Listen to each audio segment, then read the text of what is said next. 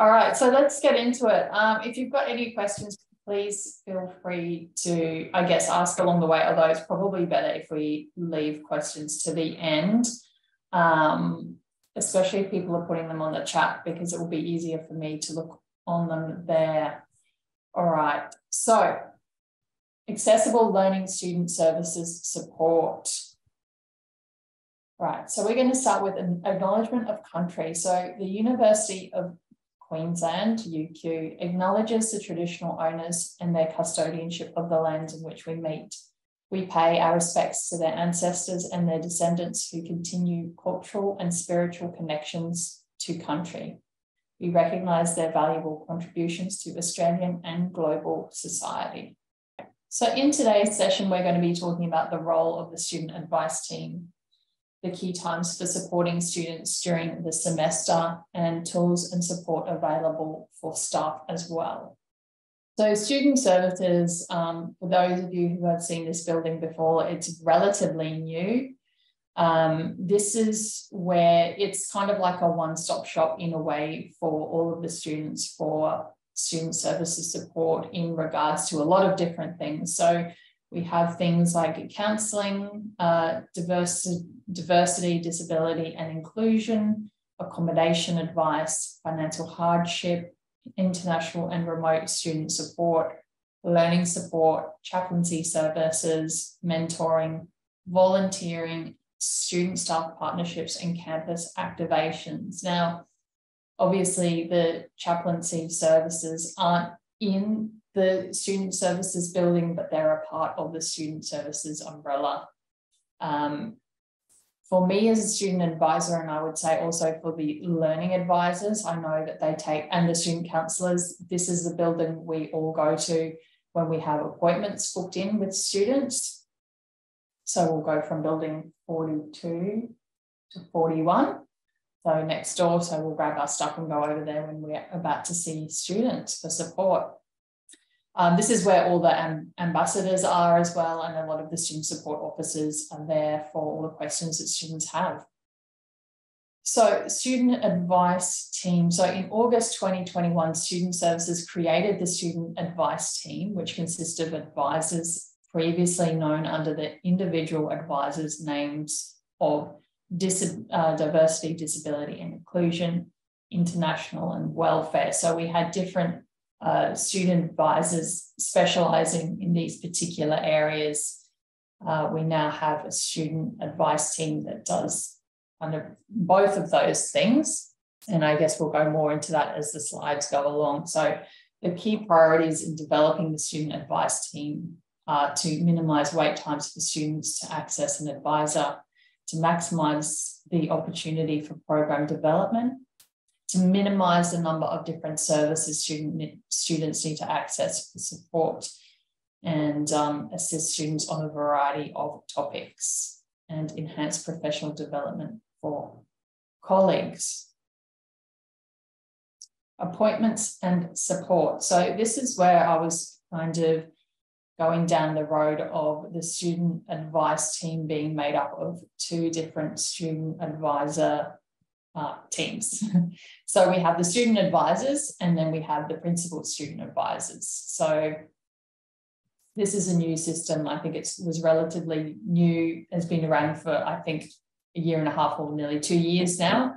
So the difference between a student advisor and a principal student advisor is that student advisors predominantly see same-day appointments. So when a student books in with us, or say if we see a student on the same day queue, we will see them as a one-off appointment, and then we may or may not see them again. We don't do any sort of casework with students.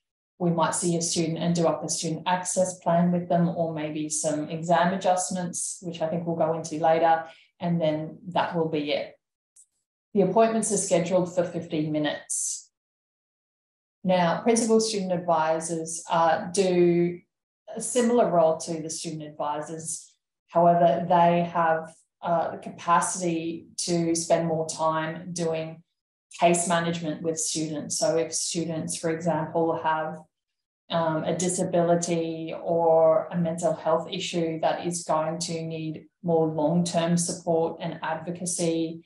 Perhaps they're going to need someone to help have deeper conversations with course coordinators and support workers or whatever may be involved. That's when we book or refer students to principal student advisors, because they can see them more long term. And as I said before, they also have scheduled 15-minute appointments, but they can also see them long term. I think the beauty in seeing principal student advisors as well for students that need more long-term support is that they're seeing the same person, so they're not having to, tell the same story again to different people, which I think can make it a less stressful process and journey overall. So appointment times are determined by the type of support required and complexity of the student needs, with the principal student advisors offering long-term ongoing support, which is what I discussed before. So in order for students to make appointments, at this point of time, and this could change again, students can phone the number below, which is Student Central, or they can email Student Services to book appointments. At this point of time, they can also go online and book appointments directly with student advisors, not with principal student advisors. So they can either do that, or they can come into Student Central and just show up and join a queue and hopefully get seen. So sometimes the queue is really long, sometimes it's really short. It really depends on the time of year and of course what time of the day they go in as well. So generally speaking, if they're wanting to go into the queue, I would always advise that they come in sort of earlier on in the day. But that obviously doesn't suit everyone. So I guess it's just about walking in. They can also phone as well, this number, and they can also see us. It doesn't just have to be on campus. They can see us over Zoom, and we can also take phone calls with them as well. Okay, so supporting at the right time of semester. So student service support teams have appointments available throughout the year and can help with your questions and concerns. Getting support in a timely manner will help avoid undue stress during your study. So we really try and push this with students when we talk about the services we offer at orientation. So it's really about trying to get them in before the big issues sort of happen. And it's really about, I don't know what the word is I'm looking for here, but it's really just about doing that prevention work before it turns into something bigger than it needs to be. So before semester starts, support with academic adjustments and guidance, advice on setting or finding accommodation, getting ready for study, welcome and induction activities and workshops, things that we cover before the semester starts in order to help prevent that sort of overload of students that can sort of come towards the end of the semester when they're, they have exams on and they've got assignments due and they've left it too long or they've got things going on. So during the semester, supporting questions around enrolment or withdrawal, talking about work-life, study balance is a big one, welfare and wellbeing support, study skills, planning and time management. Before semester ends, it's generally exam adjustments set up before the examination period, support with academic stress and preparing for graduation or moving home, especially with international students. So pre-commencement and orientation workshops. So the student advice team runs a series of workshops to support students with commencing or returning to study. So the workshops commence around 1 month before orientation week, and they conclude around week 3 of classes. So this supports the students in settling in to UQ. We let them know of the support services available. More so what the student services can provide for students. So in pre-commencement, we talk about, of course, information about getting started, accommodation advice, information on events, activities and life at UQ, and then guidance on completing essential training to help provide the best start. this is where we also, I don't think it's not so much in pre-commencement, but in orientation, we start introducing the other types of advisors we have, such as the learning advisors and the academic advisors, and how they can help the students. So in orientation, which we've just been through, so sessions include staying safe in Australia and life in Queensland, tips for settling in and making friends, health and wellbeing and health cover for international students, and budgeting tips and study work-life balance. UQ have a lot of workshops that we offer students throughout the year. So a lot of the time the students aren't really aware of them until we bring it up at orientation, or until they come in and they see us. For some reason, they tend to, it falls through the cracks a lot of the times. But yeah, we really highlight all of this in the orientation. So academic health and inclusive learning. So these sessions include tertiary transition toolbox, which are like a workshop for students that support students with autism, how to avoid pitfalls and prosper at uni, and academic jumpstart programs that we offer.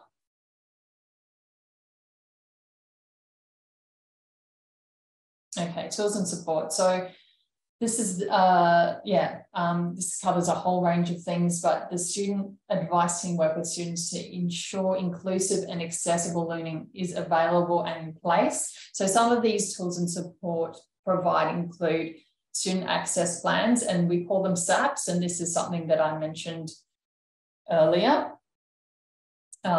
You can look further into what a student access plan covers if you do a UQ search, Google search.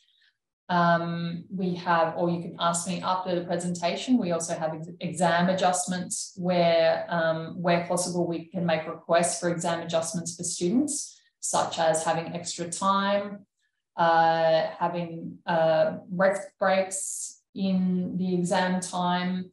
Say if we have a student that sees us and they have diabetes, they might request to take a particular, a popper or food into the exam, and this is where we help them set up that type of support for them to make their studies, especially their exams, less stressful. So support for students with caring responsibilities as well. So students who might be caring for parents or a child with a disability, or we even work with new mothers and setting up student access plans for them, especially in the first 6 months. So, that's another thing that we help students with. Working with the library to arrange use of assistive technology, recommending and arranging participant or access assistance, and supporting with alternative print services. So students that may have dyslexia, hearing impairments, this is all stuff that we cover. So advisors work closely with the course coordinators, library staff and faculty staff, examinations of course, and providers to establish supports for students throughout the semester or for as long as required within the semester. Library support via student services. So the library has a dedicated team ready to support students with equipment, software and space to enable accessible and inclusive learning. The student advice team will need to meet with the student and make recommendations for what support the library can provide. So the following services are provided after student services notifies the library. So things like providing alternative formats of required readings. So as I said before, the example of having a student that has dyslexia, this is where this sort of falls into place. Accessible lockers, assistive technology training, converting files to accessible format as well. We do quite a bit of this. Census access is a self-service document conversion tool available to all UQ student staff and alumni. That's a good thing to be aware of as well. Now, just to add to tools of support, things like student access plans and exam adjustments, of course, any sort of adjustments we're needing to request or make for students also have to be backed up with some sort of medical documentation or documentation from a specialist. So the students aren't coming to us and simply asking for these requests. We also need to have this documentation to back it up as well. So this is kind of, I feel like this is stuff we've already gone through. So this is really talking about the range of supports. So we were talking about student access plans, and these are about a student access plan is adjustments for learning activities and coursework, which covers assessment. This doesn't cover exams, that's in exam adjustments. Student access plans also can be created and put into place for when students do placements, especially if they're doing placements. There's some students that might make requests if their placement is quite a far way away from where they are, and perhaps they might be receiving treatment, and it might be difficult for them to be going out that far. That's just an example of something we might do for a student for a placement student access plan. So exam adjustments, as I mentioned before, so this could be for extra working time and breaks. Maybe they might need to bring food in or a fidget spinner or something like that, or we might put them in a separate room. Generally speaking, all students that have exam adjustments will automatically be put into a room of no more than 40 students, which a lot of students really appreciate, and sometimes that's kind of all they need. So the AT rooms, so this is where we're talking about specific software or hardware that needs to be used. The SAT can provide access to specialist rooms in the library. Scooters can be offered to loan for on-campus use for long-term or short periods of time. Other support equipments include support with access on campus, learning materials, specialist equipment, and then also that liaisoning with academic teaching staff, timetabling, support, etc.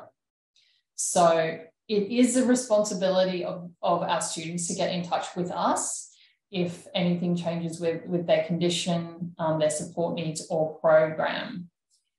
So if you have a student coming to you and they sound like they need extra support, you can, of course, direct them to student services, and then student services then can direct them to the best source of support. So that might be talking to a student advisor, or it might be talking to an academic advisor or a learning advisor, or booking in with a student counsellor, depending on what it is that they need. Welfare support. So the student advice team provide advice and support for students who find themselves faced with hardship and day-to-day issues and concerns which impact their ability to be successful within their study. So of course this encroaches on, generally speaking, if they're not having a great time overall with their mental health or their physical health, this of course will impact on their study. So this is where we try and support the students the best we can so that it isn't affecting their studies too much. And then of course we give the appropriate referrals if they need mental health and if they need more support outside the scope of what we can provide for them.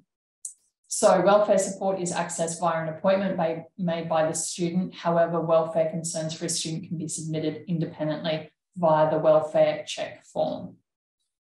On assessment of a student in need, the student advice team can provide support across a number of areas. So this includes financial hardship, which covers laptop loans and grants, accommodation support within reason. Obviously, we can point students in the right direction and we can provide referrals and talk about different types of accommodation.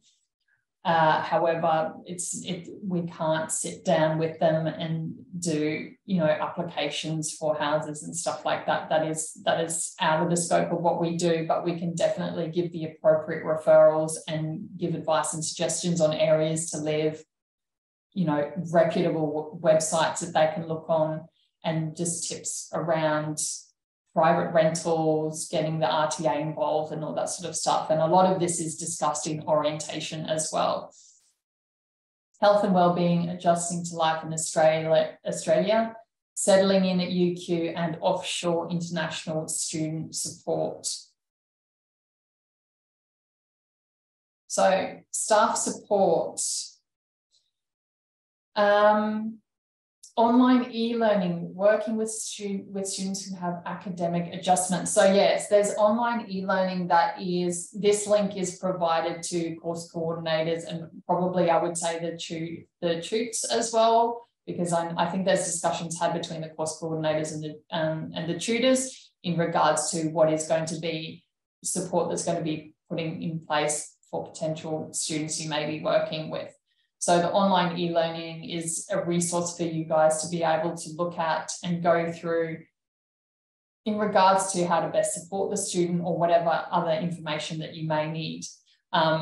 Sometimes coordinators will get in touch with us as well and maybe ask for more information. However, as I mentioned previously, when we create an SAP for a student, it's really about that opening up that portal for them to be able to talk directly with either their tutor or their academic, not their academic advisor, their coordinator, in regards to if they need any further support or if the coordinator may have questions around the type of support that they need. So this covers neurodiversity in the university context and academic adjustments and inclusive learning.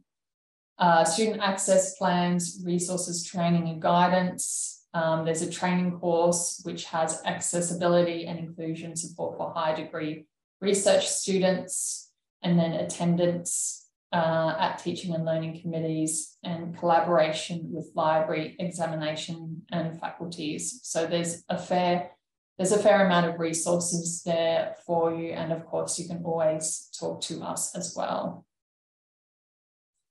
Okay, so students can access support through the following. So obviously online, there's the student central support. We always say Google UQ Student Central, and that takes them to a web page which covers all of this information that I've just covered.